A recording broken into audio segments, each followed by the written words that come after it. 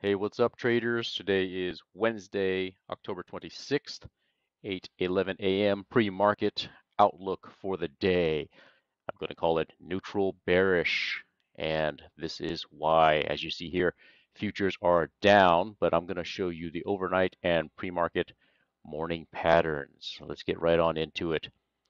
On the left-hand side, you see here is the 4-hour chart of NASDAQ. I choose NASDAQ because that is the highest risk, as you guys know, over S&P 500 and Dow. So I prefer to look at the highest risk index, right, for as far as risk on, risk off goes. But back to the 4-hour chart right here. Look at the MACD. It has now crossed over into the negative below the signal line. However, call your attention to the zero line. It is still above the zero line, okay? So at this time, we can say that I think that we are going to fall today. It's going to be a dip, but since it's still well above the zero line, it's not going to be a crash, okay? I do think we are going to um, we are going to dip today, and specifically, look here. I'm going to draw. Look at this RSI.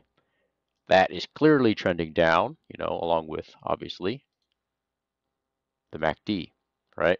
The MACD line is trending down. Both are trending down on the 4-hour chart, okay? So let's also correlate that on the right-hand side. Oh, that's 30 minutes. Let me change that to the 1 hour. A little bit more details. Now, as far as the 1 hour goes, this one's, as you can see here, the RSI Relative Strength Index clearly is trending down. And I want to call your attention to, let me maximize this a little bit, just so you can make it bigger. Here we go. The MACD. Look at that. It is hovering right, just above the zero line. In fact, it's at the number 1 right now, the red line right here, just above the zero line at 1. So I'll put this into context more in a minute, but I just wanted to show you the 4-hour and the 1 hour. And we are momentarily. Let me go ahead and go to that. Okay, what you saw just now on the 1 hour being very close to the zero line is let's look at the 1 hour right here on the far hand or far right. Yesterday, um, or was it the day before? Oh, on my video, I said it broke the resistance line and kept on going. It is now back. It's going to test the resistance line, guys. It's going to do it. That's why it's the 1 hour chart that you saw a momentarily ago. Um, it's near the zero line because it's going to test this support line right here, this black line that you see, and also because this is the 65-minute chart, by the way. Also, notice that the uh, EMA 50 on the 65-minute time frame is coming up. It's about to converge with the black support line as well.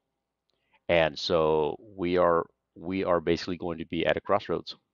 So um, look at the MACD right here. That's not a good look. That's clearly trending downwards, right?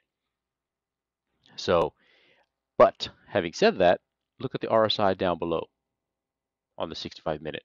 Higher lows. See, so it has higher lows because it's about to defend this support line right here. When opening bell comes, it's going to be at a crossroads. We're going to find out once and for all. Are you going to hold support or are you going to lose support and keep on going?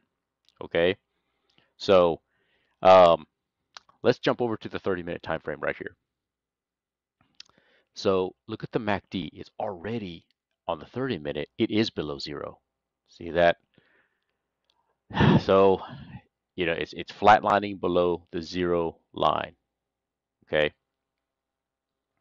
Now the fortunate thing is the RSI is having a higher, excuse me, higher low as well.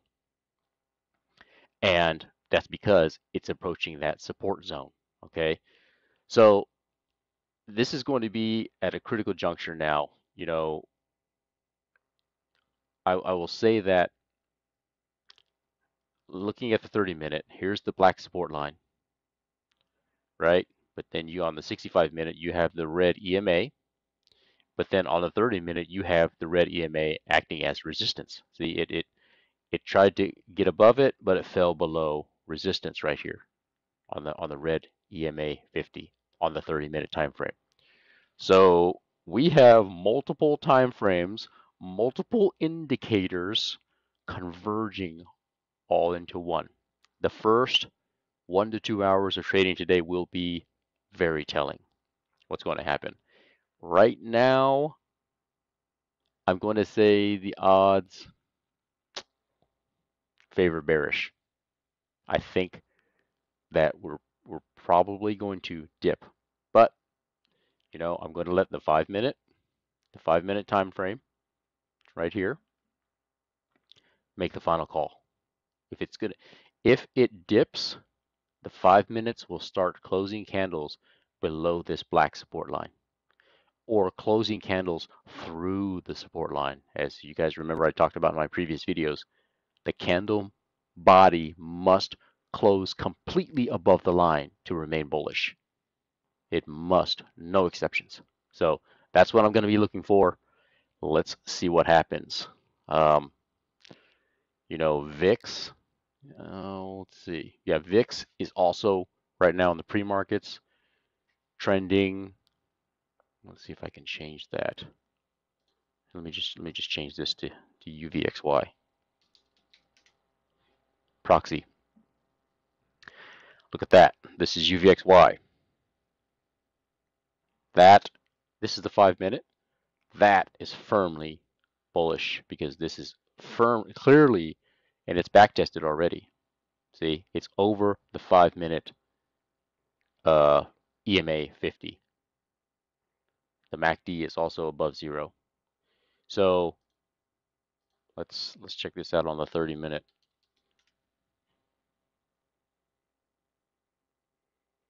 Okay, so the good news is, yeah, see, it's at a crossroads as well on the 30-minute. Here's the 20, the SMA 20 gray line. It's right at it. So opening bell here in about 10 minutes or so, we are going to find out who wins this one in the immediate short term. But I do think it's at a crossroads. I guess we'll see. All right, guys. So that's my outlook. Neutral, bearish for today. Let's see what happens. All eyes on the 5-minute candles. Thanks. Talk to you later.